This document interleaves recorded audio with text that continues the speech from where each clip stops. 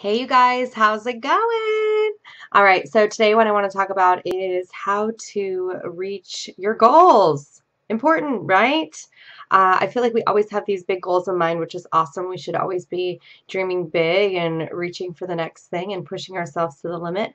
But I feel like when it comes to eating and working out, everybody feels like it needs to be done overnight. And I'm here to tell you that if you want to reach your goals, then you have to start slow with yourself. You have to do it in small little baby steps. I'm a huge fan of baby steps. They are the key to reaching your goals. If you're trying to take a big goal and make it happen, then you have to start really, really small with yourself. As humans, we are naturally resistant to change. So if you're trying to do this big, crazy diet or starvation diet or work out like a psycho 7 days a week and you haven't been working out at all, it's probably not going to work out because you're going against your own wiring. It's not a good plan. Please trust me on this.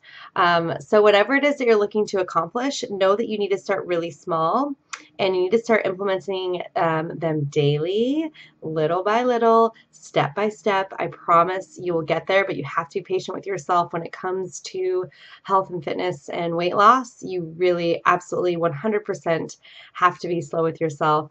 Take it day by day, add little by little. It takes 21 days to start a habit, so you got to start small, little by little, every day. Keep building upon that. I promise you will get there, and the results will be more long lasting when you can introduce them slowly. So, baby steps. That's your new motto. Take it slow. Don't try to lose 50 pounds by tomorrow. It's not how it works. I promise you. Little by little. All right, guys. Talk to you later. Bye.